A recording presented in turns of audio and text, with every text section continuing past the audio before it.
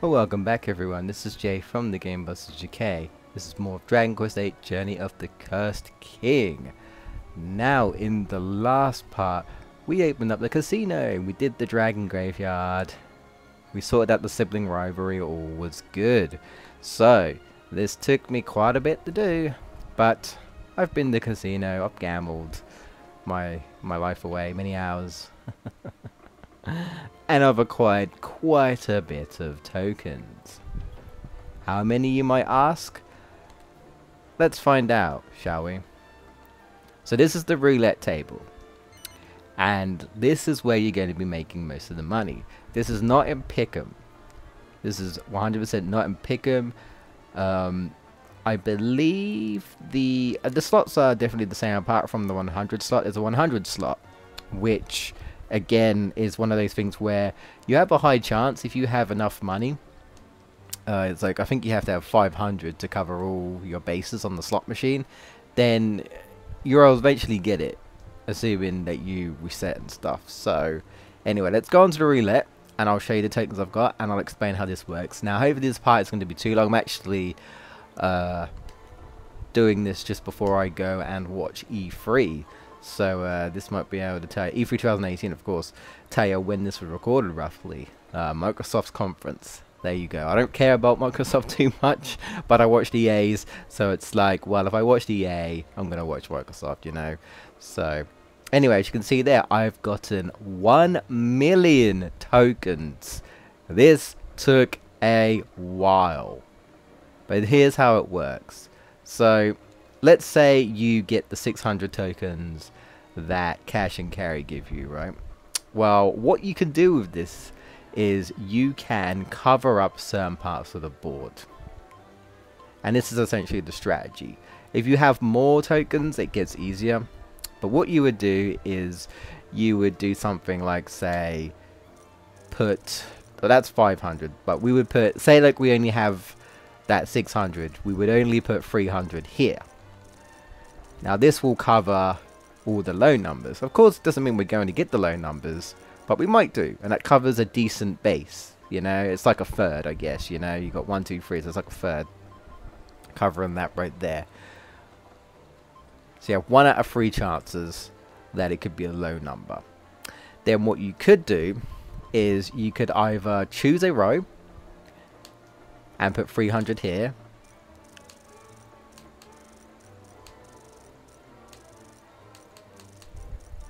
And you can do that in the hopes that you'll get a multiplier of 3. Depending on what you bid on, you'll get a different multiplier. This one's 3, this one's 3. Essentially, if you win both, you obviously get more tokens. So you'd get times 3 here. So 300 times 3 is obviously 900, so you get 900 tokens. And if you happen to get both of them, that's 1800 tokens. What you could also do is you could bet on evens or reds or blues or odds. And if you fail, you reset. Like, that's literally all you do. Shame you can't do that in real casinos. Well, that'd be kind of bad, but that's the strategy. There isn't really much to it. But the roulette is where you're going to win big. And I'd highly recommend it personally because you get some good prizes, also some good stuff for alchemy, but it's totally up to you. I am going to show you the prizes, and then you can decide if you think it's worth it. I personally think it is. I'm going to be getting some prizes. So that's what you would do. Of course, save before. Make sure to save before, and you just reset. Now, depending on how much you want, this could be very frustrating. This could take a while. You could be really unlucky. I would personally just choose. I wouldn't say, I don't know, bet on the low numbers and then be like, oh, I got a high number, I'm going to go to the high number. Because I bet you anything, it'll then be a low number. I would just choose something and stick to it. Once you have a lot of tokens, this is what you would do. Now, I don't really want to bet this at the moment. I might actually show you off an actual bet, but I don't really, because I don't want to lose all of my money. But I believe this is about 25,000 to 28,000. Obviously, the more you get, like the more tokens you get, you would do more. So, you know, you'd put 300 here or 500 here or whatever, and then you do the same for here. what I like to do personally is go for the middle. 9 times out of 10 or 8 times out of 10, I've been pretty lucky at the middle. So I would basically cover all bases.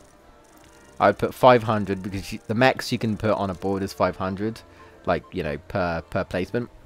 So you would fill up the entire board, and these are all multipliers. Of course, you're still going to lose out on money. Like, you're not going to win on all of these, but it covers your bases, right? And if you're lucky enough to get all, like, the middle, say, you will probably get about 56,000 tokens to 70,000. I think 70,000 is the max you can get, so you just keep winning on that. So you bid about 25,000 to 28,000, and as long as you get 56,000, well, as long as you get more than 28,000, you are earning more. But you want to get 56,000 to make the big profits, or 70, and then you're in the money. So this is what you would do. Then you would do this. Then you do this. Then you press X, and then there you go. I'm not going to do it right now. I might do it after I've bought the prizes to properly show you off. And then if you don't get it, you just reset. But obviously, the more tokens you have, the easier it is. So it's going to be a bit of a chore the first time you do it. But trust me, in my opinion, it's worth it. It is up to you though. So let's go and look at the prizes. Yeah, there's the bingo. There's also the 100 slot machine. I can quickly show you this off. I think it's this one, right? The red one. You can get 100k, but the chances of that is very unlikely. Like, honestly, it is not worth it. You can if you want. You can do that. You can fill it. You get 500 tokens. And then you have, you know, a chance of winning them back. But I'm sure people have used it and reset and reset and reset. But I feel like you have a higher chance on the roulette. And you make more money by, you know, winning more often than risking 100. Because this could take you like 30 tries to get 100. Whereas this takes you 10 tries to get 56,000. Or not even that. This takes you like 3 tries to get like 56,000. And imagine it takes you 3 tries each time. You'll easily earn 100k faster than doing it on that. So roulette is where you want to be. Of course, you buy tokens on the left here if you want. Not really recommended, honestly. Tokens are not cheap. But if you want to, I don't know, get more than the 600 that you have, then by all means. So here's what you can get right here. So yes, I do want to exchange. So you have the prayer ring. Good for alchemy. I think I mentioned before, there was also that dodgy dude who was selling the prayer rings for a ridiculous amount of money. Highly recommend, if you want prayer rings, definitely get them here. Spangled dress. This can be used for Jessica. I don't really need it for her right now, I don't think, but if you want it for alchemy, there you go. Saint's Ashes is a pretty good one. Definitely 100% used for alchemy. Pretty much anything that like has a curse, you can usually use Saint's Ashes on it. Highly recommend getting some of these as well. The Falcon Blade. The Falcon Blade is also one of the best swords, I think. But you can upgrade it to the Uber Falcon Blade. Now, if you are a sword user, then you might want to get this. Basically, you get 2 slices or 2 damages. So, you know, you do 1 regular attack and you get 2 hits out of it. So that's really cool. Now, if you use sword abilities, which I assume you do if you're using swords, then you will also get the Falcon Slash. And if you combine that with this, you get 4 hits. So that's something to note. And also you can combine this with, say, like, I don't know, Metal Slash on a Metal Slime. So you have a chance of getting 3 hits. You know, 3 hits on that Metal Slime. Not like the greatest thing, but, you know, if you're into swords, it might be worth getting this. And like I said, you can upgrade it to the Uber Falcon Blade, which makes it even better. But since I'm not using blades for this run, I'm not that fond of it. Now here comes the big one. Liquid Metal Armor. One of the best armors, 100% in the game. You can also upgrade this to make it the King. I think it's just called the Metal King Armor. The Metal King Armor. So yeah. As you can probably tell, this is basically made off of a liquid metal slime. You can upgrade it to to be the Metal King armor, which is basically based off of the Metal King slime. Because they are, you know, they have the hardest metal in the entire game. Highly recommend getting it. The only thing is, it is 50,000 tokens. You are going to be grinding a lot if you want it. There's a reason why I have 1 million. Honestly, I probably didn't even need 1 million, but I just kind of water around up. So like, there you go. Like, hey, I got 1 million. Hey. I mean, it's only a matter of time before you win. So I'm going to do this right now. I'm actually going to buy 4. Because why not? Everyone gets a benefit. Though the interesting thing is that Yankus actually isn't going to get that much stronger from his. But I'm going to do it anyway. Especially Jessica. She needs a defense. So I'm doing it. Also, I definitely want to upgrade at some point to the Metal King. Don't think I can do that quite yet. I think you need Orichalcum. But as soon as I do, I'm going to be doing it. For sure. But this is a really good armor even before the Metal King armor. So I'd highly recommend it, especially if you're struggling for armors. If you've got the tokens, go for it. But yeah, it's a lot. So be aware of that. And the most expensive thing, and I would still highly recommend it, unless you're not using whips for Jessica, is the Girahim whip. A legendary whip capable of hitting all enemies in a single slash. Her best weapon. Look at the boost. She has an attack of 163 currently with the whip we have. She gets a boost of 228. I am telling you, right? She becomes super offensive with this. Physically. Like, her spells have gotten a lot better. But when you buy this and you equip this and use Twin Dragon Lash, she is a force to be reckoned with. Get this whip if you are using whips on Jessica. And it's like, why wouldn't you? I honestly think it's the better weapon for her. Trust me, man, you will be doing some serious damage with Jessica. Like, she can actually contend physically with her weapon now. Amazing. Am I interested in other prices? Yes. Because there's something else that you can do. You could use this as a way to sell to make money. For example, I'm going to buy a bunch of Saint's Ashes. I don't know how many I'm going to buy. But I'm going to buy a decent amount just so I can make some money. I got plenty. I got 500k worth of tokens left. So it's not like I'm going to use it on anything else. And I need Saint's Ashes for alchemy anyway. So it's like, there you go. Yes. I wish you could get like 999, but you can't. Like, the max you can get is 9. So I'm going to keep buying. Yep.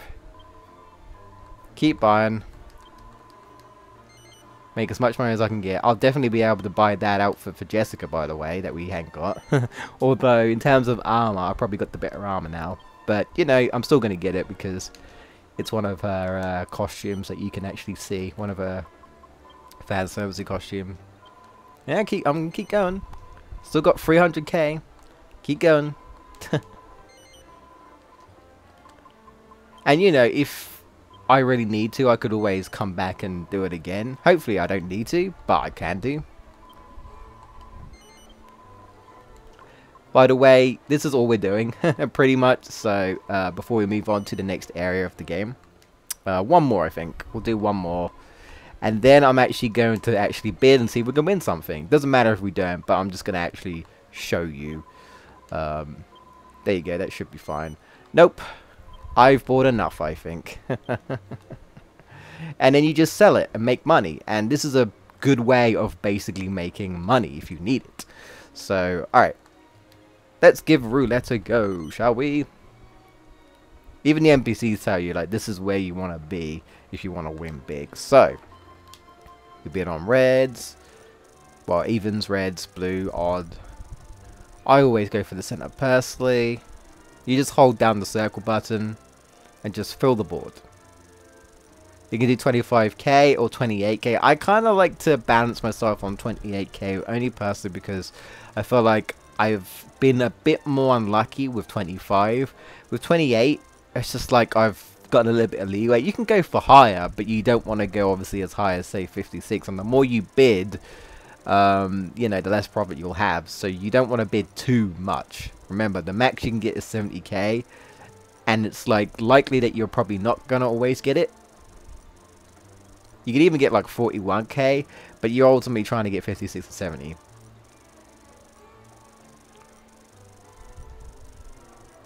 And I've been fairly lucky with middle to high numbers. So I like to fill up a little bit of the high numbers on the right side here. And then I will go for the lines, like so. And then press X, and hope that we get lucky. I like how like it's a golden slime. They haven't done a golden slime. They should. They should. That'd be cool. Let's see. And I was very unlucky, but that's fine. That's okay. I lost a lot of money. Well, not a lot, I guess. I mean, we're in 16k, but you get the idea, right? It wasn't that bad. Also, you get the triumphant music. Bum bum bum bum. Also, if I sound a little bit different, it's because I've gone back to the headset for now. Just kind of, I guess, experiment. I'm partly lazy as well. So that's essentially what you do. Unfortunately, I lost some tokens out of there, but that's fine. So, highly recommend it. I'm going to equip these armors right here. 100%. Let's do that. Boom. Metallic armor that reduces damage from curses. So that's also kind of cool. There we go. I actually think Yangus can get a better armor as well. Like specifically for him. For now, I don't think it's possible. So this is like totally fine. Physically, this is good, obviously. Maybe it doesn't reduce like the magic stuff. But yeah. Alright. Now we're you know, a bit of a force to be reckoned with. We buffed our defense. We buffed our defense. We've actually got some decent, you know, full plate of armor. So now I'm going to sell the Saint's Ashes. I don't think I'll sell all of them. Oh, that's fine. That's absolutely fine. The shop closes, but that's okay. That's not a problem. But what I am going to do... do I want to do that now? No, I'm stretched for time. I will do that next time. I was actually going to show you the hidden area. But not actually participate in what happens in this secret area. Because I was going to show you at the end of the game, but there is a mini medal. So I figured, get the mini medal, get the stuff that's in there, and, you know, completely ignore what's actually going on in this hidden place. It's in a mountain. Those of you who played Dragon Quest VIII will know exactly what I'm talking about.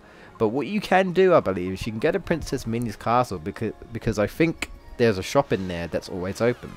So if you don't want to rest or wait for the day to come and it's at night, you can just quickly hop over to Princess Minnie, because she's always open.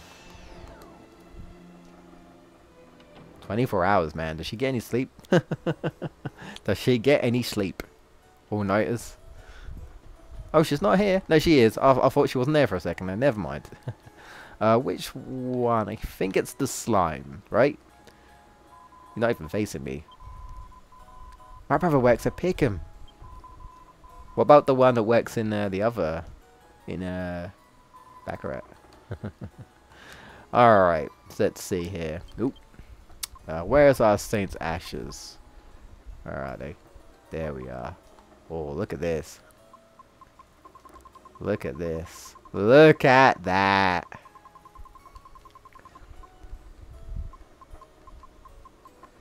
Let's say 65. 65. That's a decent amount of money, I think. 390k. Look at that. How many do I have left? 8. I might be able to sell more. I'll keep it like that for now, because I want to use them for alchemy and stuff. So, but yeah, now we have 400k. Pretty good. Pretty good, if you ask me. Nice. And that's pretty much what you do. If you need money, you can do that. And that's what the casino pretty much has to offer. Now, next episode, we will be moving on to actual story. we'll be continuing. I just want to show that off and kind of prepare myself. You know, I was going to like do it and then not show it off, but like, no, I said I wanted to show everything off. You know, this is like a kind of 100% playthrough because I really like this game. So there you go. Can I go in the shop on arcade? I just want to check before we end things off. Oh, literally a few minutes left before E3 starts. I better hurry up and get my stream started and end this part. Not that I'm super excited, but you know, it's fun to have discussions. You guys will know when I've recorded this. But when this gets uploaded, we'll be way past E3. Probably like next week or something. Or the week after, I don't know. I just want to check. Can't remember if the shop is open at night, because it might be. And if it is, might be able to just buy that armor. I think that might be the only thing I want to buy from this place, was that expensive armor that I couldn't buy. Let's see. You're open, but are you actually behind the desk? If you're not, it doesn't matter. I will do that next time. Doesn't look like it. Okay, fair enough. Fair enough. Alright. Well, we'll save it here. And then I guess we'll do that next time. And I'll probably show off that place I was telling you about. Again, for those of you who play this game, you'll know. But for those who haven't, I guess you'll kind of get a treat. But I'm going to go and save it here. So I don't have to bother warping back here, you know. And then we'll actually start plot tomorrow. Not tomorrow, well, next part. Whenever the next part is. It might be tomorrow. It might be like, this might be uploaded on Monday or something. And it might be Tuesday. Depends. I've been kind of wavy with scheduling stuff. Because I've still got so much backlog of Pokemon. I apologize, man. I haven't been keeping up. Things have not been good with me as of late. But thank you for watching. If you did enjoy, throw us a like. And yeah, let me know if you've been at the casino. If you've used this method. I mean, this game is pretty old, so a lot of people who play this game will know about this method anyway. So yeah. But yeah. Other than that, if you got any other comments, questions, feedback, just pop them down below. Appreciate it. And if you're new, subscribe for more Dragon Quest VIII, because we are still not done with this game. We still got quite a bit to get through. I mean, it's an RPG after all. Anyway, guys, thanks for watching, and I'll catch you next time.